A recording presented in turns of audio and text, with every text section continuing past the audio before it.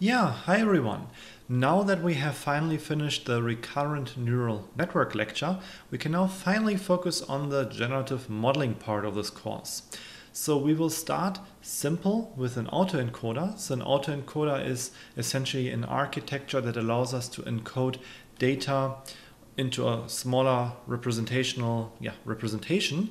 And also one concept of this is to reconstruct this into the original dimensional space. I would say by itself it's maybe not super useful to have an autoencoder, but this is like a great introduction to follow-up topics that we'll be talking later on about. For instance, a variational autoencoder, which allows us to sample data from a distribution. And we will also talk about generative adversarial network, which is also essentially somewhat related to the autoencoder here. So in the context of the autoencoder, we will also encounter topics like deconvolutions and so forth, which will be, of course, then also useful later on when we talk about generative adversarial networks.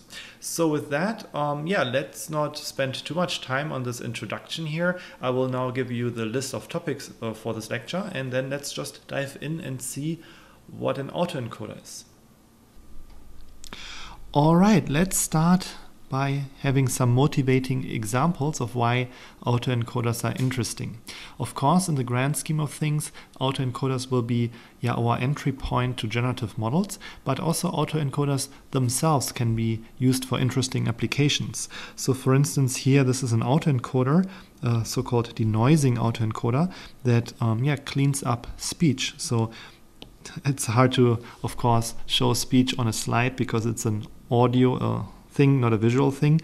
But here's a spectrogram of noisy speech, and the researchers used autoencoders to convert that into cleaner or clearer speech. Another interesting application of a denoising autoencoder is image enhancement.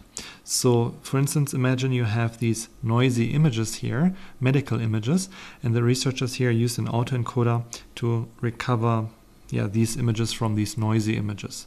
And for reference, the original images here are shown on the top.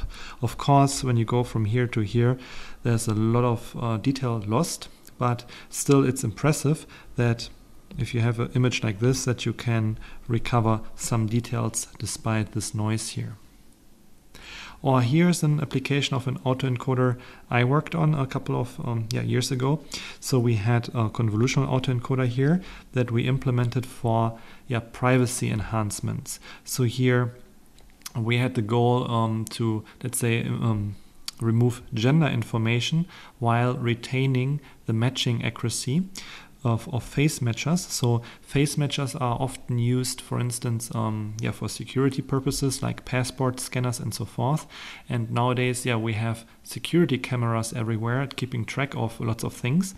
And so the idea was, how can you minimize the data collection? For instance, you still want the images to be useful for verification purposes. For instance, checking whether someone shouldn't be here, let's say checking something against a criminal database, but not, let's say, in general collecting information that wasn't supposed to be collected, where the person didn't give consent to, for instance, gender information.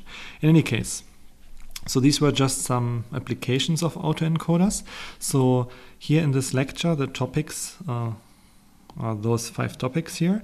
It will be hopefully not a very long lecture because autoencoders themselves are very interesting, but we will talk more about autoencoders too in the next lecture when we talk about variational autoencoders. So this is here the big picture introduction, where we will first talk a little bit about dimensionality reduction. Then I will introduce fully connected autoencoders. These are essentially autoencoders similar to multi-layer perceptrons, where we have fully connected layers. Then we will extend this concept to convolutional autoencoders, which work better with images. Then I will show you how we can implement a convolutional autoencoder in PyTorch.